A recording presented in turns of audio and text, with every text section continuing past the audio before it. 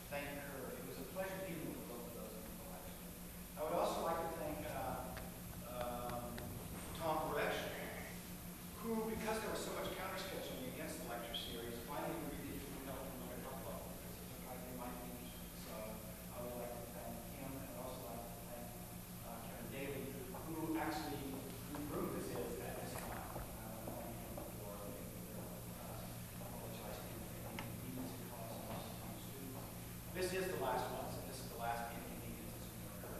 But it's kind of a pity to cancel this kind of series because it really does put us in touch with the larger world. So I'd like to welcome Stephen Strong.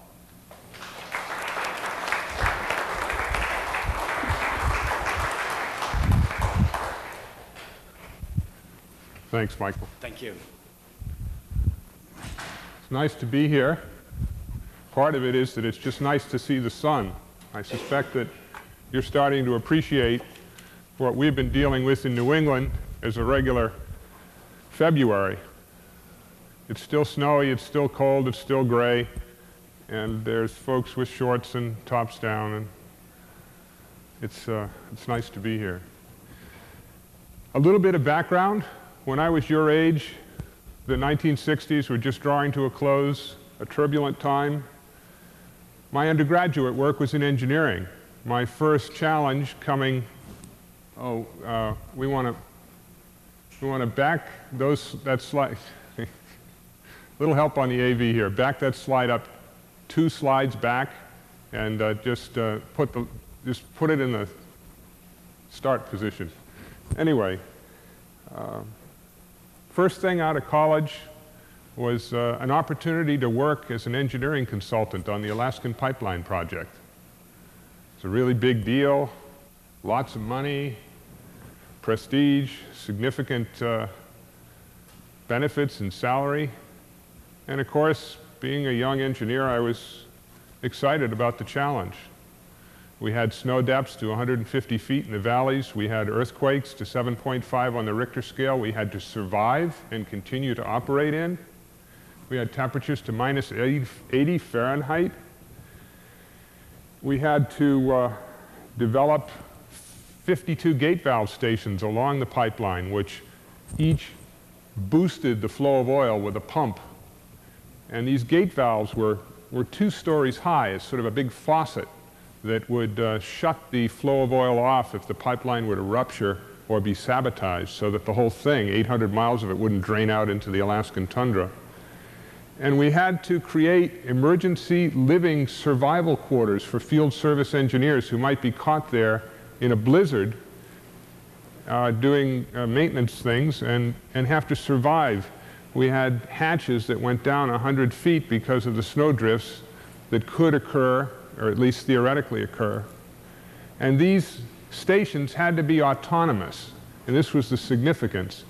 Unlike the larger pumping stations, which had crude oil crackers on site, these were considered too small to justify that kind of investment. You've got all that oil flowing by in a 4-foot diameter pipeline just a few feet away from these stations, but we couldn't tap any of it because it's crude oil. It has to be broken down before it can be burnt.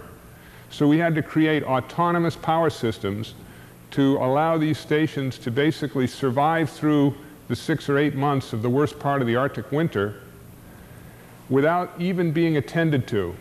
And so as a young engineer, I was given the task of accounting for every single BTU in these shelters. And we did things like fastener penetration studies. When you put a screw into a wall, it penetrates a ½ inch. That increases the thermal leakage of energy from the inside to the outside. And I had to calculate every single fastener and how that contributed to the leakage, because this was an autonomous living capsule. And so after these rigorous exercises, it became sort of clear to me that it was a lot easier to save a given unit of energy than it was to produce it, regardless of how we produced it. And then again, of course, there were lots of politics surrounding the pipeline project, and right smack in the middle of it, there happened to be a little geopolitical event called the first Arab oil embargo. And that was a wake-up call for me. One might call it a young epiphany. And I came back to Boston with a little bit of money and a whole lot of enthusiasm, and this is important, not knowing any better, opened my own consulting business to power buildings with solar energy.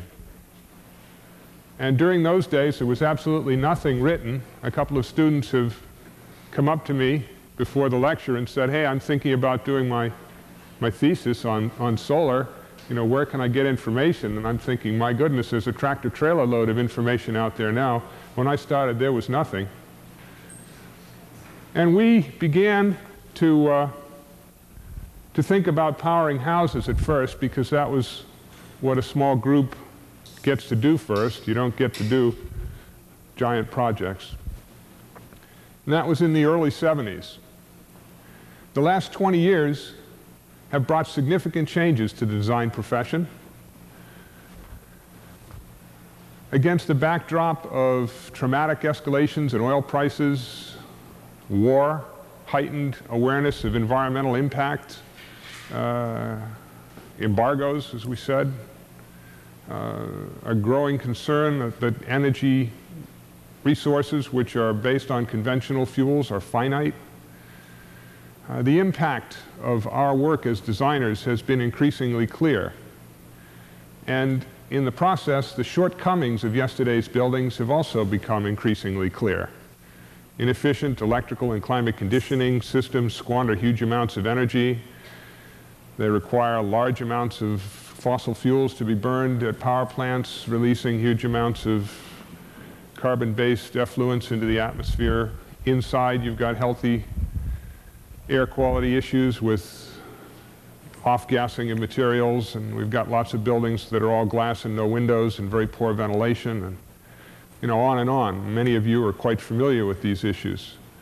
And creative architects have responded, and they're specifying increased levels of insulation and higher integrity thermal envelopes and better glass and air-to-air heat exchangers and improved ventilation, and they're integrating daylighting, and they're actually talking with the engineers that help them build the building and figuring out how to interface controls so that the state-of-the-art electronics controls that dim the incandescent or artificial lights and integrate it with the amount of daylighting so that on the work surface you now have a uniform level of illumination which uses the absolute minimum requirement of artificial light to maintain and takes maximum advantage of daylighting. Design integration is very important. The first thing we have to do, though, is to get the architects to talk with the engineers.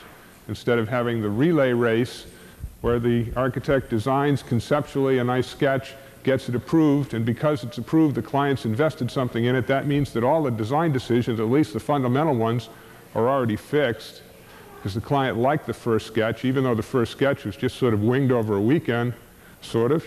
It's nice now, so we're going to go with it. And here it is, and here's the design developments, and here you are, engineer, or the team of engineers. Make it work. Client likes it. Make it work. We need to have a parallel process where everybody's involved. And we need to start integrating solar energy. Now, I know lots of I talk to architects a lot. I do day-long professional tutorials on energy-conscious design principles and green building. And, of course, solar energy. There's one up in the Bay Area in a few weeks from now. And the first thing I get from most architects, especially the more established ones, is, well, yeah, okay, solar's all right, but God, is it ugly. Well, now the first slide can make sense. I have to agree that solar, can we do that? No, we need to. Who's helping me with the AV? This is awful in a technical school. I need somebody go into the projector room, turn on the left projector with the light. There we go, first slide. The first solar house we did was indeed ugly. A little funky, let's say. Now, we were just experimenting with this stuff, and quite honestly, we were just feeling our way along. This was the first solar house we did. You don't know whether I'm kidding you or not. This is absolutely the first time that's ever happened. I'll just continue. We were having trouble deciding how much glass to put on the southeast and southwest, and so we sort of experimented with everything. The client on the project was really great. The interior decorator, unfortunately, committed suicide. And we moved on. Actually, this house is not too far from where I live. It was designed and built by a tenured professor of architecture at MIT using salvaged materials from the local transfer station. Very proud of this house, according to Professor.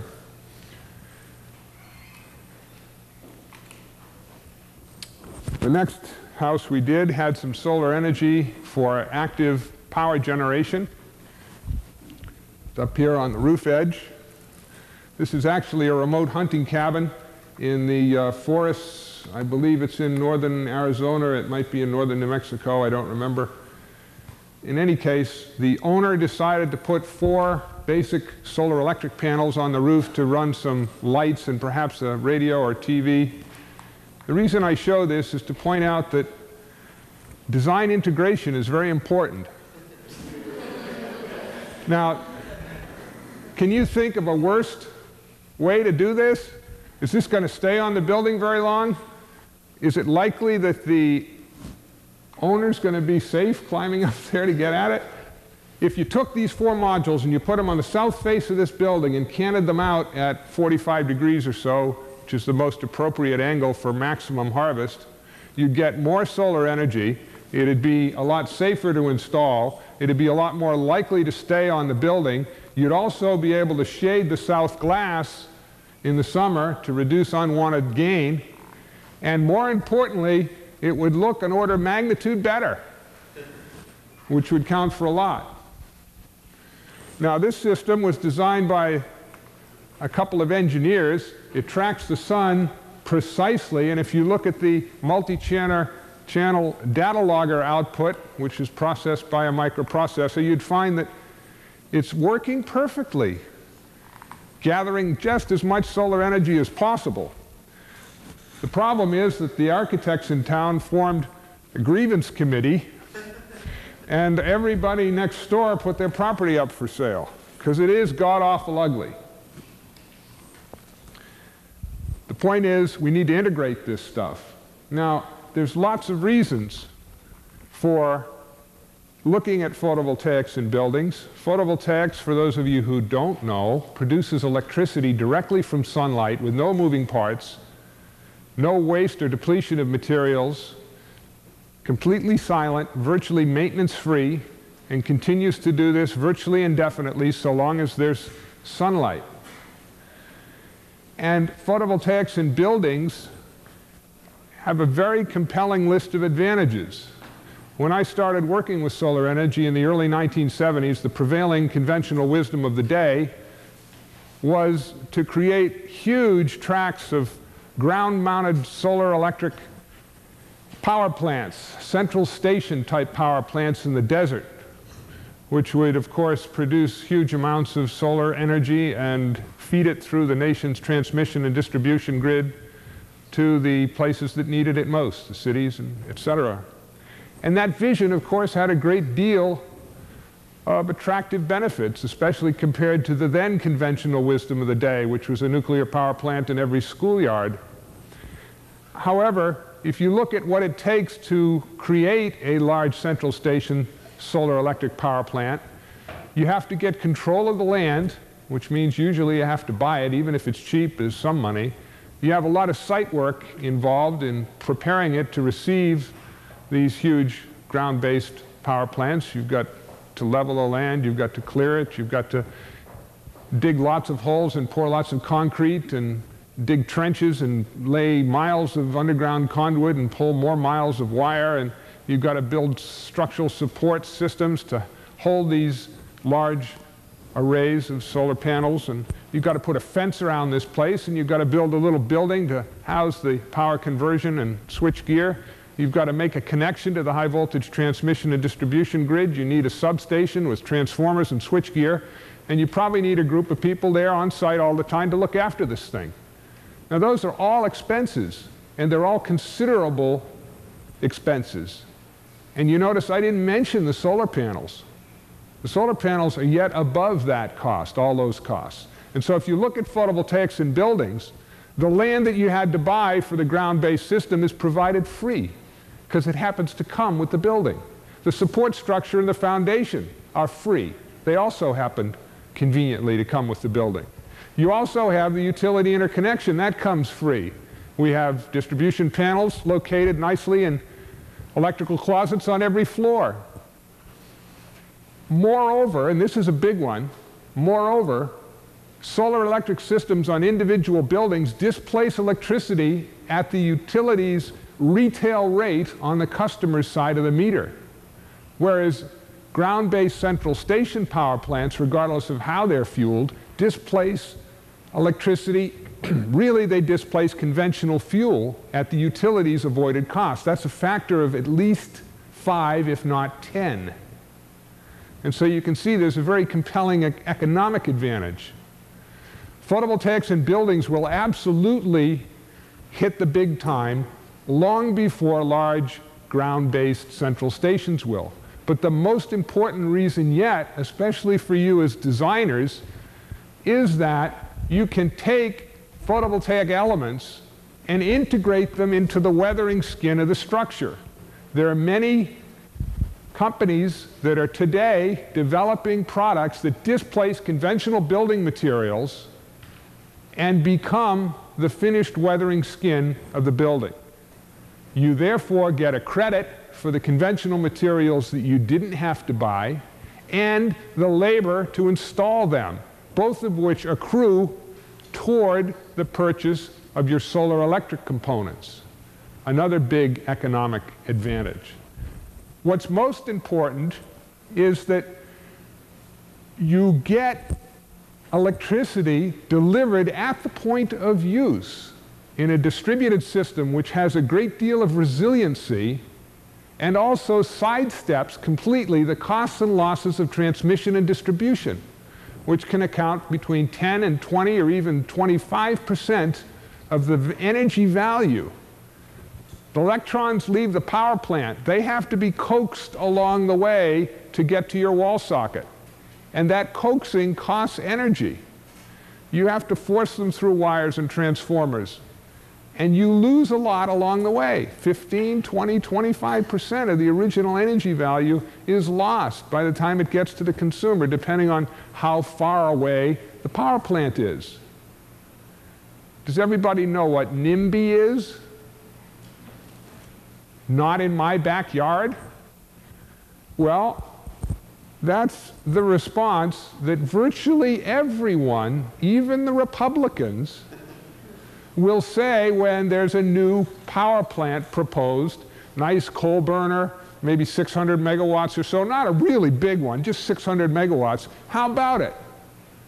Well, yeah, we need more power plants, but not in my backyard, thank you. Okay, well, most of you know about that. Do you know about NOTE? That's N-O-T-E. That's not over there either.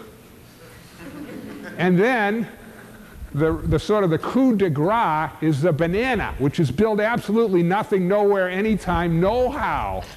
Because even though we all want more energy, nobody wants to have any of these conventional things near them. Even the Republicans don't want them near them. They want them somewhere else, out of sight and out of mind. And so if you agree that NIMBY is real, and NOTE is right over there too, and banana is certainly relevant, and no one wants any of these anywhere near them, and since if they're not near you, they have to be near somebody else, and somebody else doesn't want it near them either, then I submit that we can't have these anywhere because they're always near somebody. That's fairly simple deduction. So if we integrate photovoltaics into the fabric of design, it becomes ubiquitous. In other words, it is so prevalent that it becomes a part of the background, and that is what is about to happen. We are on the threshold of the dawning of a new generation of architecture, just as we're on the threshold of a new century. It is solar architecture. We now have the technology available by which we can harvest the sunlight that falls on the skins or surfaces of the building and power what happens inside. That is very, very exciting, at least to me. I admit I'm not objective about it. It's very exciting. I see it as the single most significant advancement in the way we generate and consume energy since Thomas Edison first lit the first light bulb in his Menlo Park laboratory. We are generating electricity directly from the sunlight that falls on the building. That's very significant. Integration is the key issue here. Now, lots of times people say, well, you know, solar is interesting, but it can never really make any significant contribution. because we've got all these existing buildings out there. And I like to show this one. This is a building I see a lot.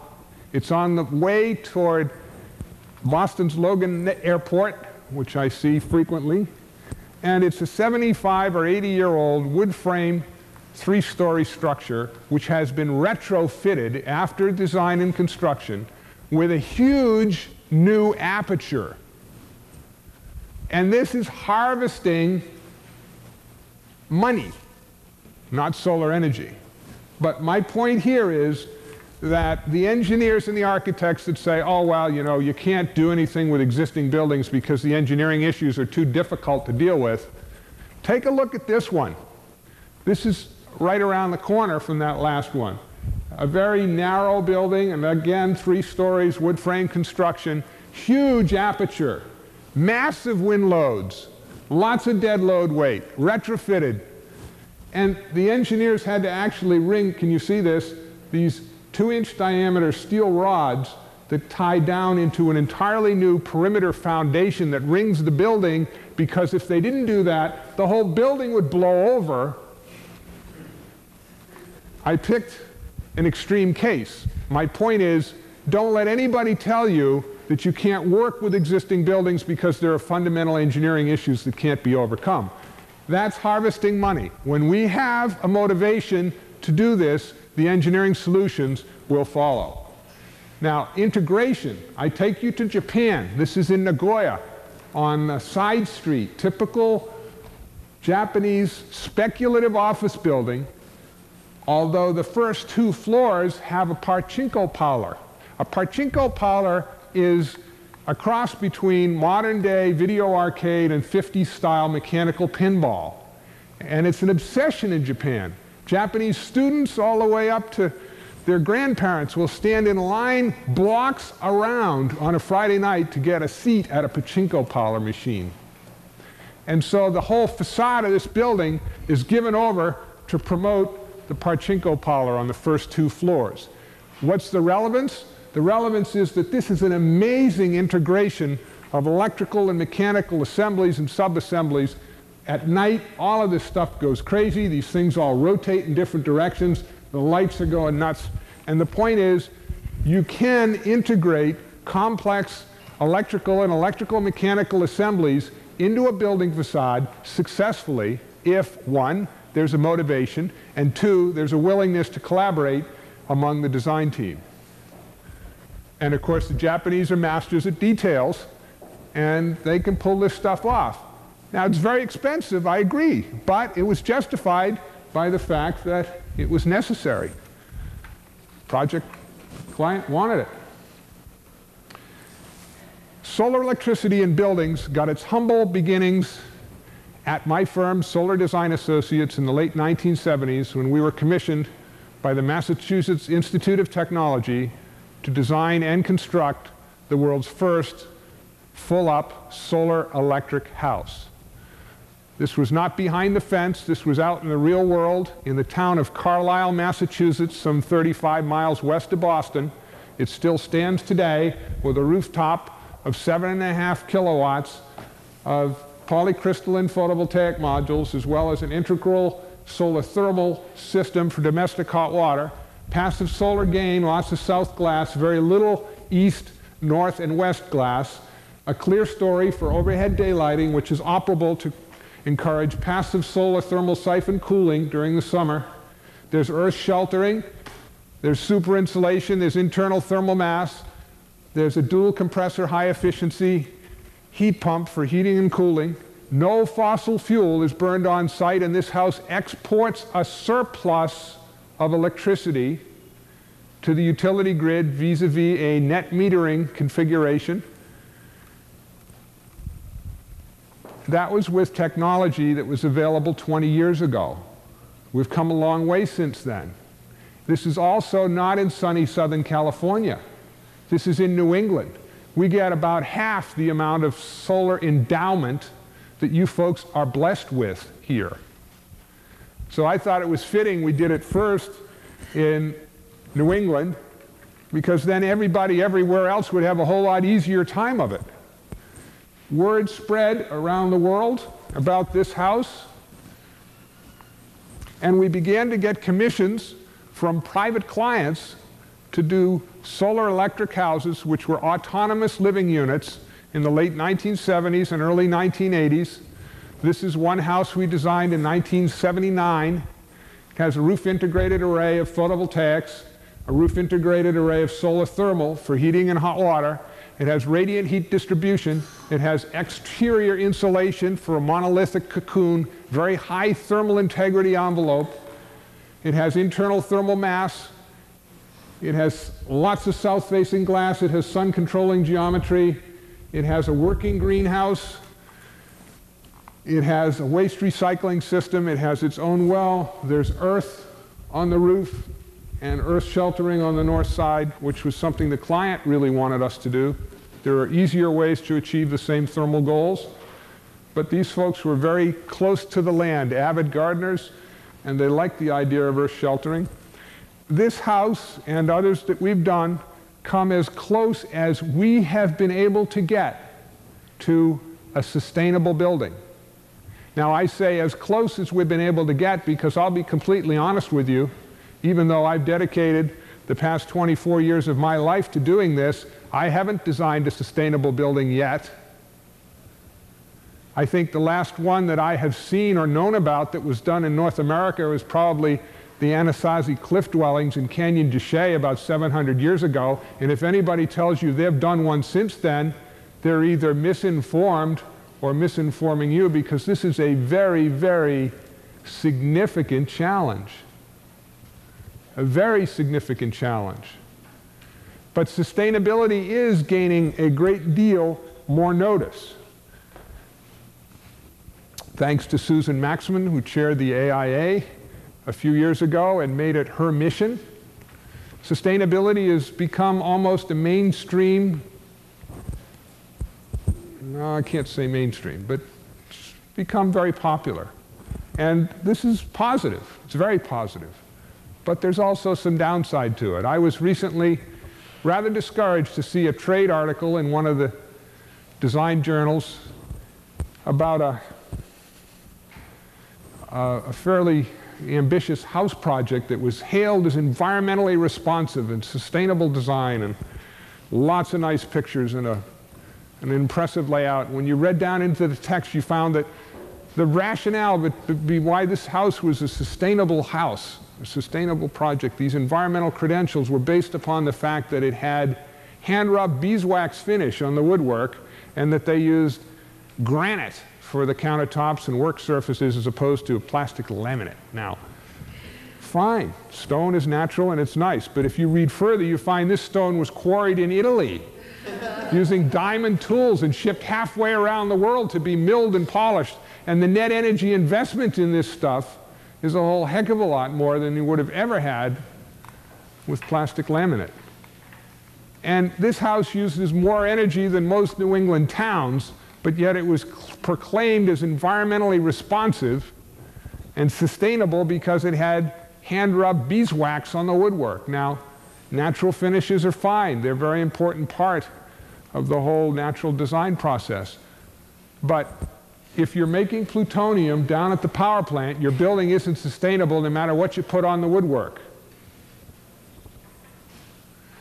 In 1983, we received a commission from the New England Electric System, which is a large regional utility, to develop the first solar-powered neighborhood. And you might have thought, well, my goodness, we got excited and we went out and partnered with a developer and designed this golly gee whiz new village that was all solar-powered. And to be honest with you, that was the very first thing that crossed my mind. What an opportunity. Here's a major utility with a 7-figure budget they're going to hand to us to create the first solar neighborhood. My goodness, couldn't we create a name for ourselves? And that went on for about 3 days, and we talked about it in the office, and when we all calmed down, there was a consensus that we should not go out and find the new developer, and we should not go out and design a new neighborhood. In fact, we could create, or we could give to the solar field a great deal more by going out and finding the most average, mundane, workaday neighborhood we could and convert it. Because quite honestly, even though I've just told you it's extremely challenging to create a sustainable building, that is, one that's energy autonomous and also meets the other several dozen environmental criteria, it is a piece of cake in comparison to taking the existing buildings in the inventory and going back and dealing with them. And so we actually sidestepped the opportunity to get all the credit for doing a new village, and instead rolled up our sleeves and found a working class neighborhood of post-World War II ranches and went back and converted all of them to become solar electric houses. Here it is, typical neighborhood. We took great pains to locate this. Now you'd think, well, heavens, that's pretty easy. But we wanted something that was typical of any post-World War II subdivision in any area of the country, regardless of geography or climate. These ranch burgers are all over the place, from Florida to Seattle to Southern California, it's New England, and everywhere in between. We took these houses and we converted them all to solar electricity. We found out a lot of things about solar electricity in this project. For example, you can see that the orientation isn't as critical. You've got some facing east, some facing west. Here's one that faces southeast. The most of them face south, but as the street goes around the corner, they actually faced west. And that's okay.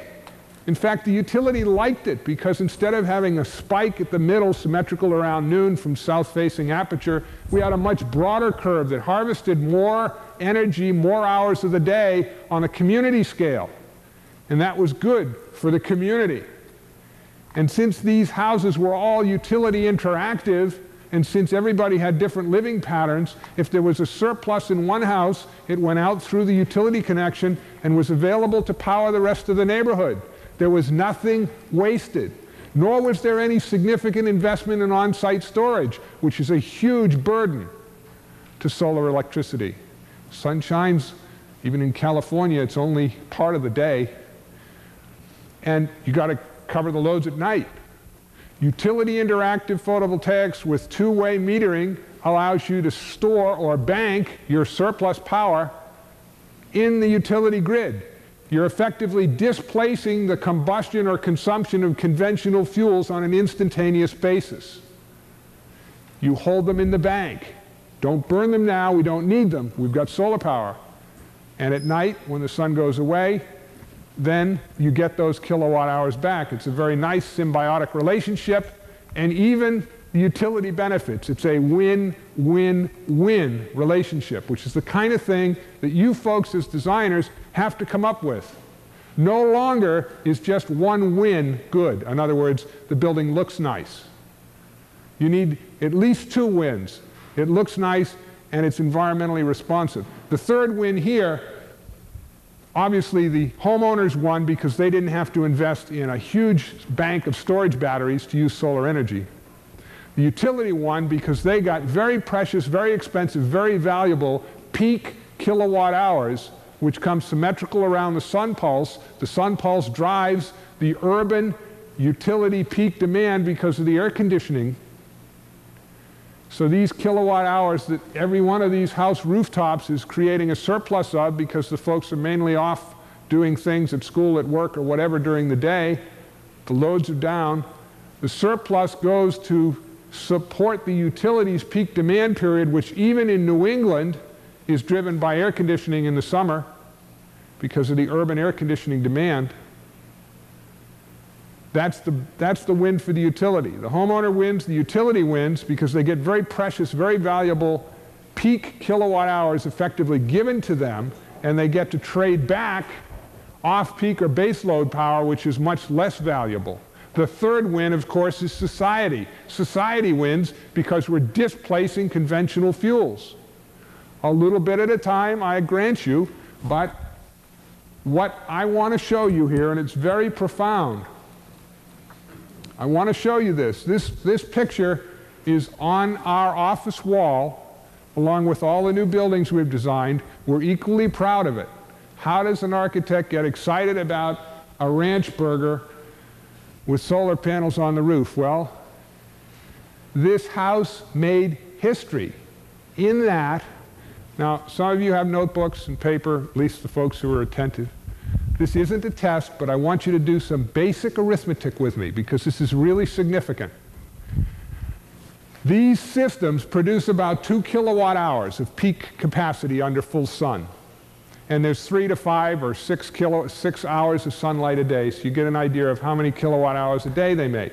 What's more important is that they deliver between 20 and 60% of the annual energy requirements of these houses. Why is there such a big spread? Well, every family is different, every house is different. Some have teenage daughters that wash their hair 5 or 6 times a day. Some have teenage sons that wash their hair 5 or 6 times. Some have electric heat, some have electric cooking, some have air conditioning, some have whatever. Some, on the other hand, really got into it. Some of these homeowners really got into it. They wrapped their water heaters, they insulated their pipes, they changed out their light bulbs. They even committed a radical political act of buying a new refrigerator. Very significant. You buy a new refrigerator, it consumes only half the amount of energy that one that was present in the early 1980s, which was purchased in the 1970s, that's 25 years ago. In the intervening 25 years, major appliances have improved so much that you can get the same or better service at least half, if not less, the energy consumption. Very important, because we are balancing both sides of this equation. We are producing power and we are reducing our demand. Now, I told you we got between 20 and 60% of the annual requirements for this typical ranch burger house from the sunlight that fell on its roof in New England. Now, at the time that we installed these systems, these 24 square foot panels produced 180 watts under full sun. Now, because of improvements in the technology, efficiency in production, increases in yield and fill factor, we can get between 275 and 300 watts from the same aperture.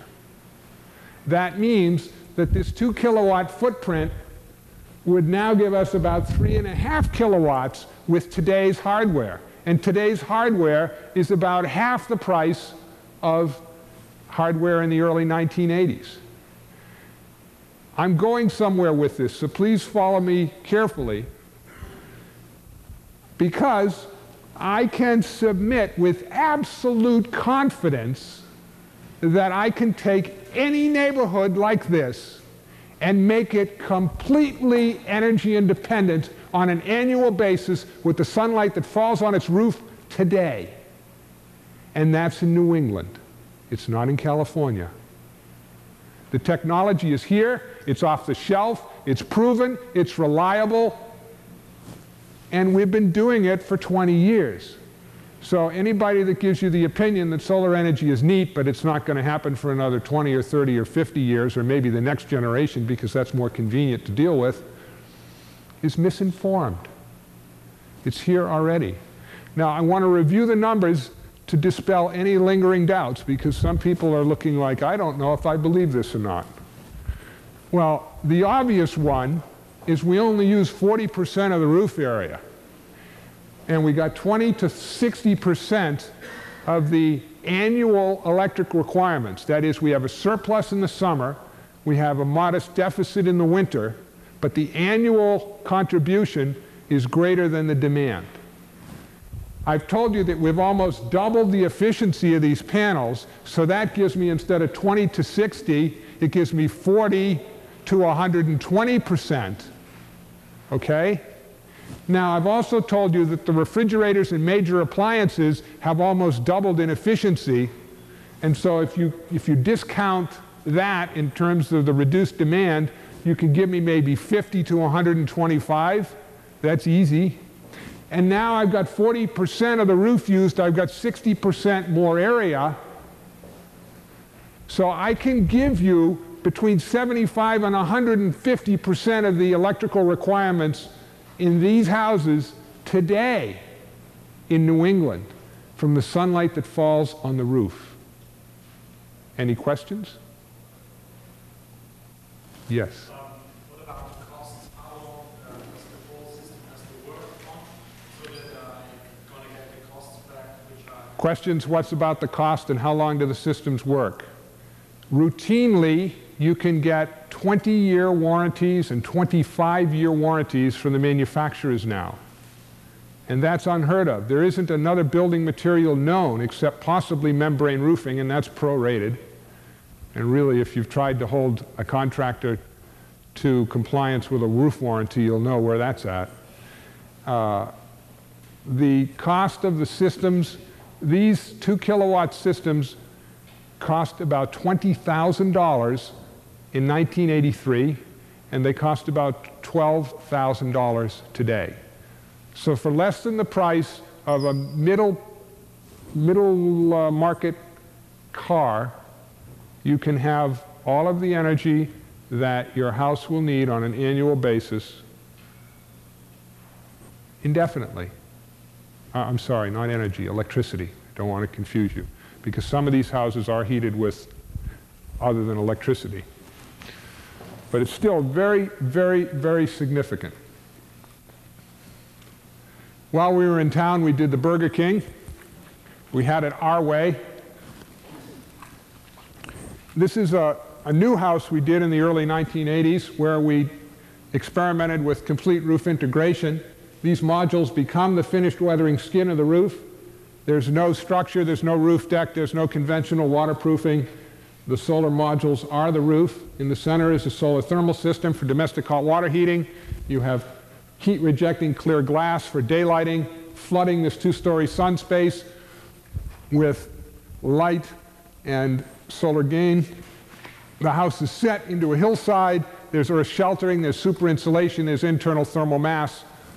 There is a high-efficiency ground-coupled geothermal heat pump system to provide supplemental heating and cooling on demand. Of course, there's a huge amount of south-facing glass, very little on the northeast and west, encouraging significant amounts of passive solar gain. There's sun-controlling geometry to reduce unwanted summer heat gain. And if you look carefully, you'll see the soffit of this south overhang is screened because we encourage a significant thermal siphon flow of cooling air behind the array across the whole ridge.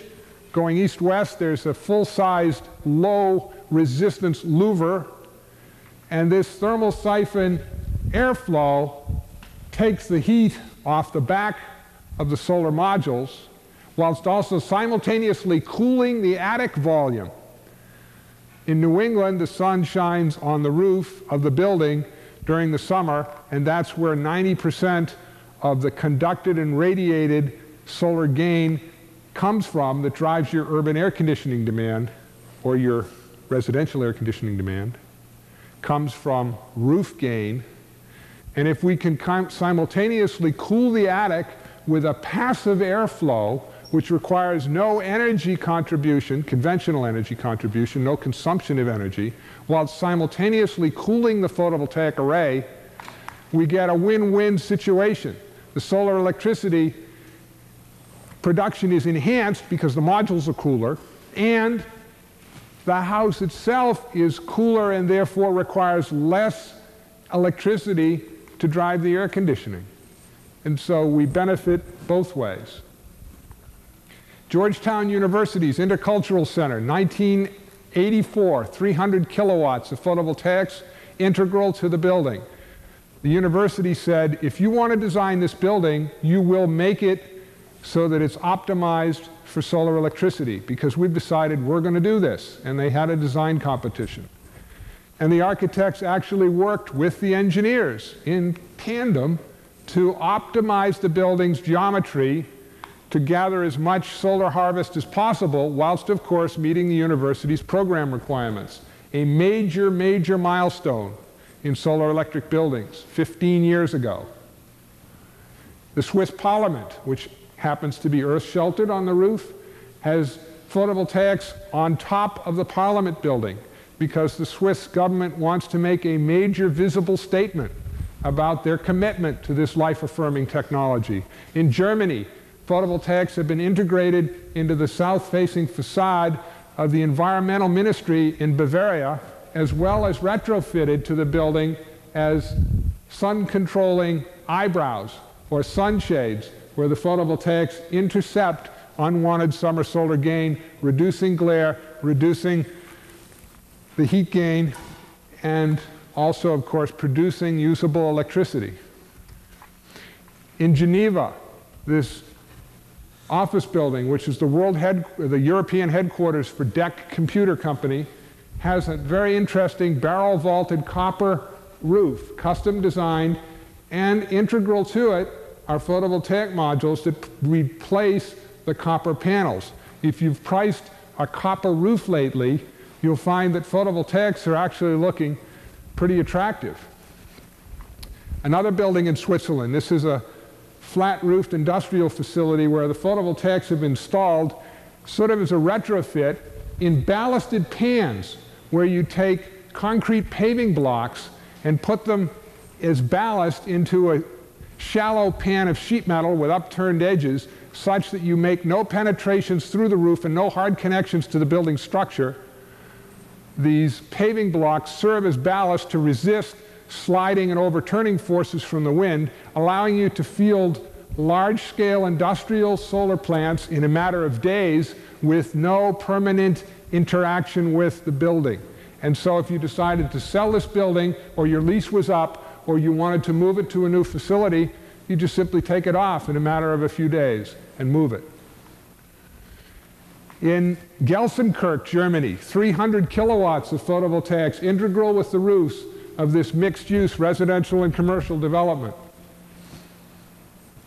A bank building in Germany where specially designed solar electric modules, which have opaque crystalline cells that are spread apart to allow light transmission through the overhead glazing, have been used in this winter garden.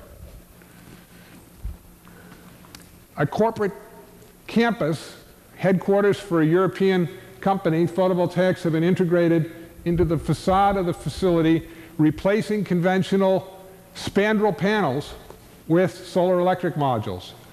There's the south face of the facility, which is completely solar electric, and then the southeastern wing and the southwest facing wing are also solar electric. And you might ask, well, what's the diagonal for? The diagonal is because when the sun goes past noontime, the south-facing wing casts a shadow, and the architect didn't want to install solar in the shadow, and so he changed the facade accordingly. There's a detail. The Swiss Federal Institute of Technology in Lausanne, graduate and undergraduate in engineering and architecture, the students took over the building and said, hey, faculty, you haven't been really conscious about solar stuff, but we're getting excited about it. And guess what? We've raised enough money, we're going to retrofit the design studio, which has these precast concrete roof monitors with the north-facing light, very effective lighting, but of course you've got all this real estate here. We're going to retrofit those. You don't mind, do you? We can use the machine shop, it's all right. And they proceeded to get the industry to donate panels, and they got with the electrical engineers and figured out how to run the wires, and they retrofitted these things. And then the next building, the architects got the cue, they got the message and got with the program and integrated them into the light monitors. This is also on the campus. The next building they built, the light monitors have photovoltaics now. North-facing glass for traditional daylighting, and an opaque panel with space between to give a delightful diffuse daylighting whilst harvesting usable electricity. A larger scale implementation of the same idea. Opaque crystalline cells about 4 inches square with about 1 inch of space between them, and a slightly opaque backskin so that you get a gentle diffusion of the daylight, reducing unwanted direct glare. Oh my. That's Note, NIMBY, and Banana right here. This building won very significant awards. It's a world milestone. You might not get excited about it as designers. This is a building that was created and executed by Sanyo in Japan. What's significant about it is that the entire south-facing facade is solar electricity, even the view glass. After that, they got real ambitious and took the top stories of this high-rise in Tokyo. You're looking out through the photovoltaic modules. These are thin-film vacuum deposition of amorphous silicon on glass where an XY computer-driven laser has been used as the final process step, and you can create a software program that makes holes. It's sort of like an inverse window screen pattern. The laser does this little number on the facade element. And so, here's a big one. Within 3 years from now, architects will be able to specify facade elements that selectively tune each facade of a building to emit just the amount of light they want. This will completely replace conventional reflective and tinted glass, which ironically is made by the very same vacuum deposition process. And therefore you won't be reflecting the unwanted solar gain on your neighbor, who in turn with the reflective conventional glass reflects it back on you, and the poor folks in the pedestrian mall get their hair singed and their shopping bags set on fire. Instead, you'll be able to harvest that unwanted solar gain as usable electricity while selectively tuning the different facades. And this stuff will be so inexpensive that you'll put it on the north side of the building as well. Because even in New England, more sun shines on the north side of the building in the summer than it does on the south side.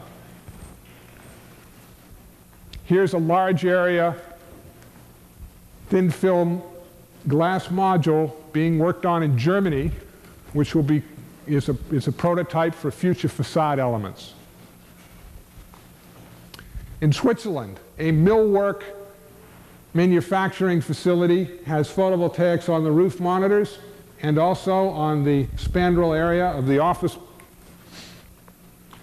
In California, the Sacramento Municipal Utility District up in Sacramento has become a world leader in distributed solar electric systems, working with their customers to field hundreds and hundreds of rooftop solar electric systems on their customers' residential and commercial buildings.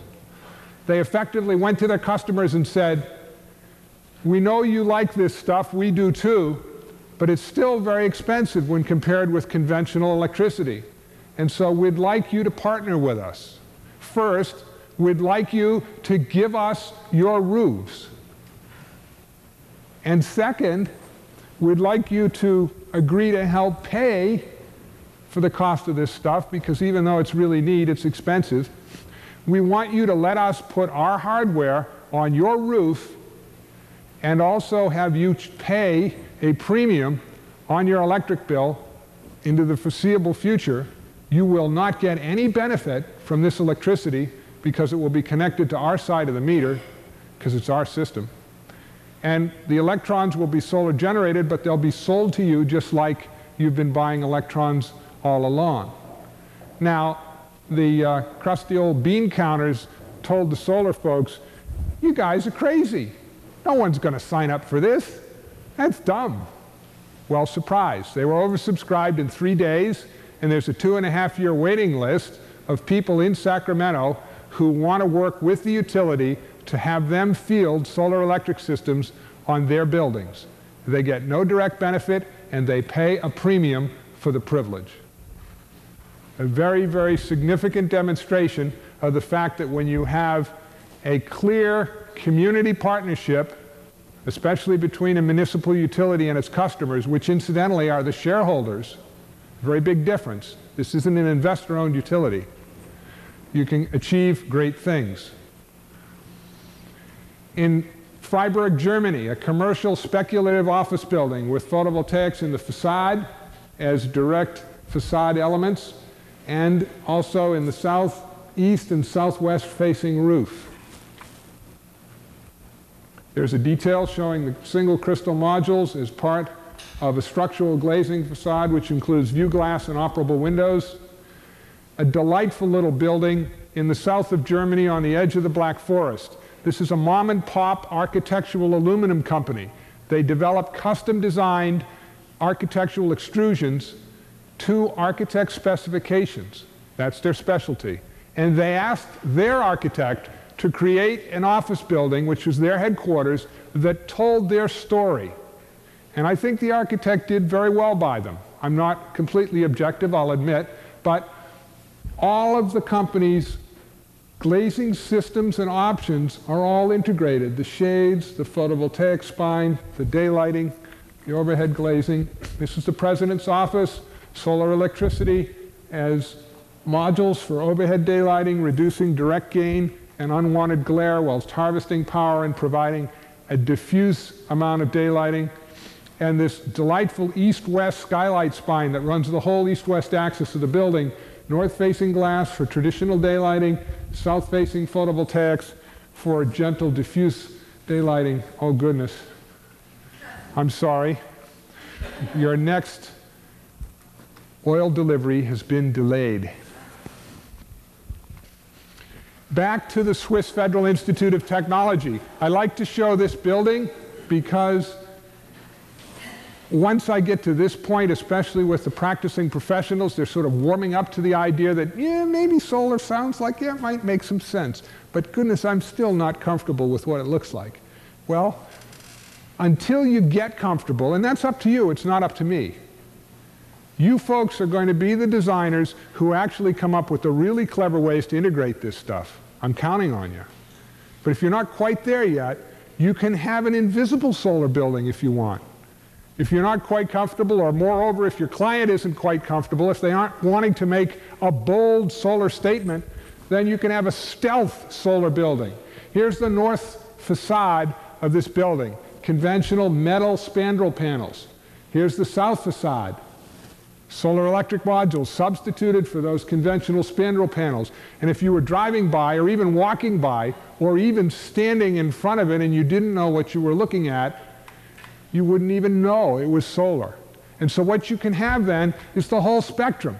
You can create a bold new design statement, the era of solar architecture, or you can create something that's very low-key and unassuming. In Sweden, way, way, way north, up near the Arctic Circle, a whole facade of amorphous silicon modules on a commercial building. Details showing the rain screen design with large area amorphous silicon modules. Same treatment in Italy, amorphous silicon. The research library at the university in Germany at Jülich has photovoltaics as vertical curtain wall and sloped glass on the southeast and southwest facades. The details showing the architect's design where the crystalline photovoltaic modules have been spaced apart to provide sort of an intermittent teasing view as you walk through the circulation pattern. In Sacramento, photovoltaics have been fielded horizontal on the roof, taking the place of paving blocks. Very low cost, very rapid deployment system, very, very good for summer peaking demand. Doesn't create a whole lot in the winter, but boy, it generates like mad in the summer. Think about the tens of thousands of square miles of unutilized flat roof area bathed in sunlight every day, begging to be harvested. You can always have that coal power plant. In Europe, further north, the higher latitudes, facades. In Spain, the city of Mataro's new library, crystalline photovoltaics, is the entire south-facing facade, reducing the amount of daylight, diffusing the sun. In Berlin, a custom office building as an infill in an old 150-year-old block, photovoltaics in the facade as spandrel panels, very high-tech, deliberate high-tech concept, very, very modern image the architect was trying to create here. Because this is a speculative building, it was built in a market that had surplus office space. This building was rented before it was finished. The owner felt that alone was worth the investment in the solar electric facade. Here's what it looks like in a detail. These are very expensive solar modules, custom designed to meet the architect's specific design requirements. The electrical bus bars are in the rays of the sun pattern. And here's what the building looks like amongst its neighbors. Very obvious attempt here to make a statement, quite the opposite end of the spectrum of the stealth solar building you just saw. And that architect went on to design some great things. This is an insurance company's corporate headquarters in Germany. Complete solar electric facade. Details of the spandrel panels. In Switzerland, right in the city center at Lausanne, photovoltaics are being retrofitted on the aperture of city-owned buildings. Why? Because it's there. Also on the roof of the train platforms. There have been a number of studies done in Europe that demonstrate that there's a very significant amount of unused available aperture that can be harvested in a dense urban environment, even with the issues of solar access and even with the very far northern latitude concerns of solar angles in the winter. The Greenpeace headquarters in Germany has a full south-facing facade of crystalline photovoltaics. A building in Austria, a 60-year-old commercial building, was retrofitted and refurbished. Photovoltaics as sunshades and facade elements. Oh my. I'm sorry. That's not appropriate. In England, at the University of Newcastle upon Tyne, the students took up a referendum and got the attention of the administration and insisted that the refurbishment of their classroom building would include solar electricity. And so the architects integrated a very creative eyebrow which cants the solar electric modules out at the most appropriate optimum angle whilst creating sun-controlling shade devices to reduce unwanted gain and glare in the summer. There's a perforated soffit here. Air flows out through the top, cools the modules, reduces the gain, improves the electricity, and of course makes it a solar building. This is a house we did in 1982. It's in New York's Hudson River Valley. If you look at an insolation map of the United States, you'll find that there's a black hole in upstate New York. The sun doesn't shine there from Thanksgiving to Easter. We told our client that when they said that's where they wanted to live. They insisted, saying, well, it'll be more of a challenge. And besides, we want you to design this house off the grid. That is, no connection to the utility. So we took up the challenge. We couldn't talk them out of living there. And there's an interesting story. This is in a very small town. We got ourselves a building permit, and we were working away. And an older gentleman came on the site and introduced himself as the electrical inspector. He also happened to be the building inspector and probably was the town alderman and the school superintendent. A pleasant fellow. He asked if he could look around, and we said, sure, have at it. During that time, at that point, this whole roof was open to the rafters. There was no solar element there, and the construction was underway. He walked around for 10 or so minutes. We were out here on the south side. He came back around. He said, wow, very interesting house. I don't believe I've ever quite seen one like this before, but tell me, where's your electrical service connection? I said, well, sir, you see that roof there, which just has open rafters now? That's going to receive a roof-integrated array of glass superstrate silicon solar modules which convert sunlight directly into electricity. The resultant electrons will be stored in a large bank of lead-calcium batteries and converted with a DC to AC inverter to utility-grade power, which will be delivered to the house in the conventional manner. And he looked really puzzled. And after what seemed like forever, he looked at the array, he looked at me, he looked up at the roof, and all things were going through my mind. What's he going to ask about near-strike lightning transients or ground fault protection or EMI or radiated emissions or messing up the telephone? You know, what's the problem? What are we going to get? He looked at the roof, he looked at me, he looked at the roof, and for the longest time, and finally pushed his hat back on his head, and he said, does your mother know you're doing this? And I told him, in fact, yeah, my mom was really a supporter of what we were up to, and she was quite well engaged and very positive and enthusiastic, and that increased his comfort, but just a little bit.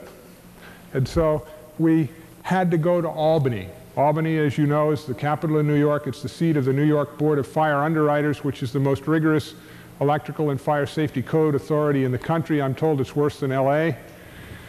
And true to form, about 2 or 3 weeks later, 2 dark-colored sedans with suitably attired gentlemen with briefcases and meters and clipboards and code books showed up. And they proceeded to spend an entire day going through this house, up and down, in and out. And at the end, just a little before 4:30, a gentleman by the name of Coombs took out a little pad and signed off, putting his hindquarters squarely on the line. And for the life of me, I can't at all understand why they signed off on this house. They had every reason in the world not to. There wasn't a thing in there that was UL labeled or certified. Everything was hand-built. There was nothing you could buy in the early 80s. You don't have the catalogs and equipment available now. So needless to say, the chosen form of libation flowed freely that evening. Now in Japan, they're doing tens of thousands of residential rooftops with roof-integrated photovoltaics in a federal government-sponsored program that will last a whole decade. Japan is looking to corner the market in photovoltaics, and they've decided the very best thing they could do with a win-win-win situation is to pump their resources into their own country by doing as many domestic rooftops with photovoltaics as they can. They are at the end of the end of the end of the world's energy distribution pipeline. They have absolutely no indigenous resources. And so you can understand why this makes sense to them. Someday it will make sense to us. I'm sorry? And the room is needed, or the people need to go, or? Okay. This is the SolarX facility in Frederick, Maryland. It's their world headquarters, where the company's own solar modules, 200 kilowatts of them, create electricity to make more solar modules. It's the world's first solar breeder. The Japanese have tile on 99% of their sloped residential and light commercial construction, and so Sanyo made this very elegant curved glass photovoltaic tile. It's beautiful. It belongs in a museum of modern art. It doesn't have a slight hope of becoming a commercial product. They very quickly went to a flat panel, which is like a shingle, but it's more like a tile. And this has been, for several years, a test house on Roko Island in Japan. The Europeans, of course, have a high degree of tile on their sloped roofs, and so they've been working on photovoltaic roof tiles. And here you see a tile that's been configured so it can retrofit into existing roofs by removing the conventional tiles, or it can be built into new construction. In the US, I've helped develop a direct substitute for asphalt shingles, where you have a solar electric shingle that can be nailed to the roof deck. I like to ask the professionals when they think this will be here. And some of them say 15 years, some of them say 10. This won the Popular Science Product of the Year award last year. It's here already. You can buy this. Excuse me? How do you wire them? There's a pigtail that pokes out the back. It goes through the roof deck. You make up your connections in the attic area. Photovoltaics is spandrel glass in Switzerland, displacing polished granite panels. If you've priced polished granite lately, photovoltaics are starting to look very attractive, and you don't get any kilowatt hours from polished granite. In Denmark, photovoltaics in tile roofs, along with solar water heating. This small Swiss village, they retrofitted the schoolhouse with photovoltaics and solar thermal, side by side, PV, solar thermal. A facade-mounted system in Germany. And the great sound barriers along the Autobahn in Europe, going for as far as you can see, photovoltaics along public rights-of-way where the land is already in the public domain and bathed in sunlight and guaranteed never to have anything built here. Electrical engineers have found interesting inductive surges as the trucks go by with a shadow, but that's okay, they worked it out. And in Germany, large photovoltaic arrays along the Autobahn. Huge amounts of capacity tied directly into the public grid. Along the railway rights-of-way, First of all, they have a rail system in Europe, and they have all of this land, and it's electric. They did a study in the Netherlands, a country not well known for its solar endowment, and they found that if they fielded photovoltaics along the existing rights-of-way where the sun shines, in other words, they aren't in a valley, they aren't shadowed by hills, they could power the entire country's rail system with sunlight. It's a pretty far-reaching vision for an integrated 21st century nationwide transportation system. Photovoltaics has skylights and integrated glazing in a school in Germany. Along the hallway, this delightful sun pattern varies as the sun moves across the sky. The same theme in a winter garden where you're looking up through the amorphous silicon modules. There's a restaurant underneath there, and the glorious solar pyramid in Geneva, where photovoltaics are articulated on louvers like flower petals, all the photovoltaic modules, and this controls the amount of daylight that comes into this daylit atrium. Oh my, I'm sorry, that's not appropriate, but I would say very timely.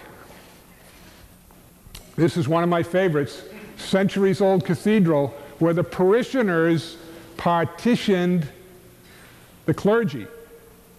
Hey, we've got to do something about stewardship of the earth here. What do you say? Oh, we can't touch our cathedral. It's been like that since the world was made. Well, what do you do when the whole congregation says, we want to do this? After a while, you stop resisting and you do it. And they did it, and it's wonderful. Oh, lots of these. The Netherlands, multifamily housing. A house we did on the coast of Maine recently, energy autonomous.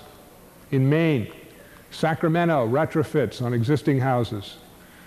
The Olympic Village in Atlanta at the 1996 Summer Games, we did this arched canopy with the Olympic Village architects, and the natatorium complex where all the swimming events were, got the world's largest rooftop photovoltaic system.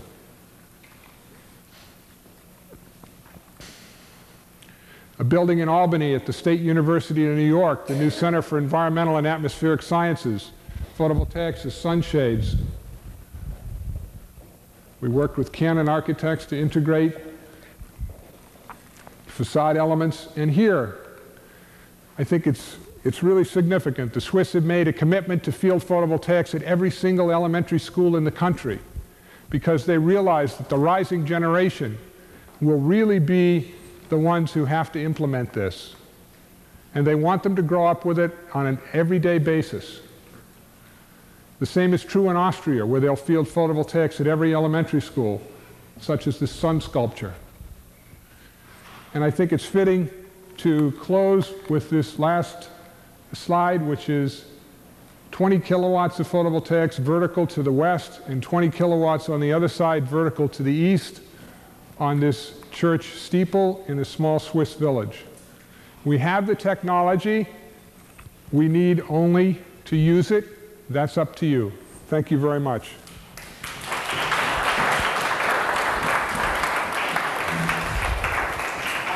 Before you go, if you would like Stephen to come to your studio and talk to you in particular about these photovoltaics, give me your name and studio. Thanks.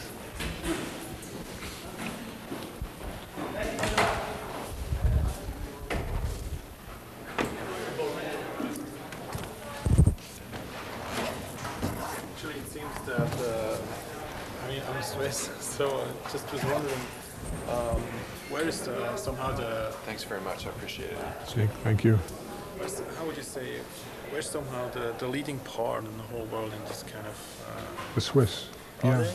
Yes, because of Chernobyl. Chernobyl, when you're told you can't go outside and your children have to wear rain slickers during the day and come home right after school, and you can't eat your vegetables and you can't have any wine or cheese, the grapes have to be thrown away, it gets your attention in a way that few other things can. The Swiss passed a 10-year nuclear moratorium and made a commitment to field 50 megawatts of distributed photovoltaics immediately after Chernobyl. And they started a whole revolution. It spread to Germany, it spread to the Netherlands, it spread to Scandinavia, it went across the Channel to England. It's very significant. Even Italy and even France. It's nuclear madness in France. About the costs there, because back home, if you have a client for a single house, they still normally refuse because it still costs Right, more. but there are very significant subsidies now. What's happened is the citizens have petitioned the municipal utilities and have said, we want you, we are voting, we are telling you, mandating you to add a very small amount on everyone's electric bill. You know, this much a month from everybody. It goes into a pool, and it's millions of dollars. And then people can install, with their own money, install these systems and be paid $1.50 a kilowatt hour for the output. And so it requires them to keep the systems operational and optimum performance, but it pays them handsomely for their pioneering initiative. And photovoltaics are proliferating like crazy. And city after city after city after city are passing these sort of community grassroots initiatives. Now, of course, Greenpeace is over there, and Greenpeace is pushing very hard, very successfully. But I've heard last year was another lecture where they have built the first buildings where they really think that they can get the costs back over the whole way. Well, keep in mind that Europe has no sunlight. Yeah, I know. You folks don't appreciate what kind of resources are here. You have a factor of 3 times more solar resource than 60% of Europe. And so they're doing it because they are doing it. They believe in it. They have an environmental fervor, which is principally the result of Chernobyl. It's of course been driven by other things, but that's primarily what it's all about. And thank God they're doing it, because the Swiss are clever. And they've come up with some very good ideas, which have driven the other architects, the Germans and the Dutch. The Dutch are now going like crazy. And without the Swiss to provide examples, there would never be any success stories to show. Half of the projects I show are in Switzerland. Another year we'll have some very exciting ones here in the US. But between now and then, I have the German and the Japanese are doing things too. But thank God they're doing them. I agree, it's a reach. But what you're saying then is you're just further emphasizing how much of a challenge it is to make a building that's truly environmentally responsive or sustainable. Because the sunlight is so meager in comparison to the intensity of the energy requirements that it's very, very, very hard to get that amount. It's not easy. So the things I've been showing you, especially our own work, it's like the Wright brothers, you know, you've got this rickety little airplane and the few first ones didn't fly very well, and you know, finally they got things going and they got off the ground. It's really up to you folks as designers to get creative. You got the next 20 or 30 years. I want